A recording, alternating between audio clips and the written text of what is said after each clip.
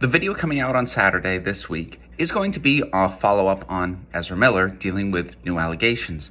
Now, I'll get into all of this on Saturday, but one thing I will not be doing in that video is misgendering them, because I have seen that happening a lot, sometimes out of ignorance, but I have seen a disturbing number of people, even from within the LGBTQIA+ community, making a decision to misgender them and arguing that it's something we should do. And look, I get wanting to put as much distance as possible between us and them, especially if these allegations turn out to be true, but opening the door and saying that there are certain circumstances under which it is acceptable to disregard someone's identity that, by all evidence, they hold sincerely.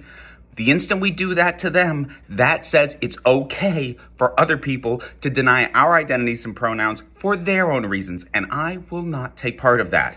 I will deal with the actual accusations, but I will not be misgendering them. Please don't do it either.